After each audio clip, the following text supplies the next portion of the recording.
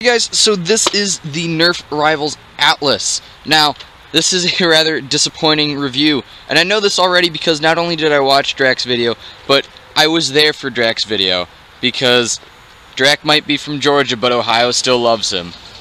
You'll have to ignore the AC in the background, but it is rather hot in Ohio. Now, the Atlas has a jam door that functionally does nothing. You still can't reach the jam even if you have the jam door open. That is the first fatal flaw. Second fatal flaw is that sometimes balls will just pop out.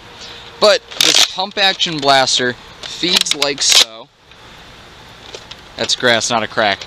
The power with this blaster is left wanting. That was like a 30-foot shot.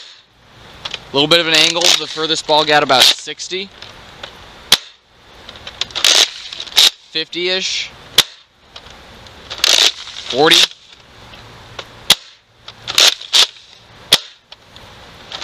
This blaster is just not living up to the hype, and I miscounted. Now, that being said, single balls do just a little bit better, but not by much.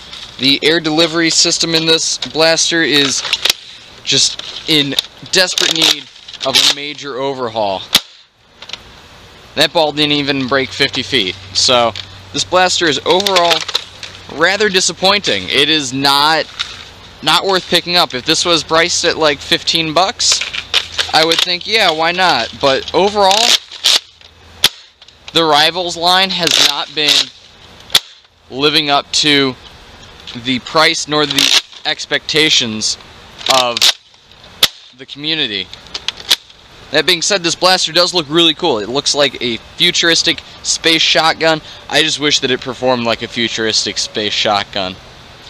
So that's been my review of the Rival Atlas. Thanks for watching, guys.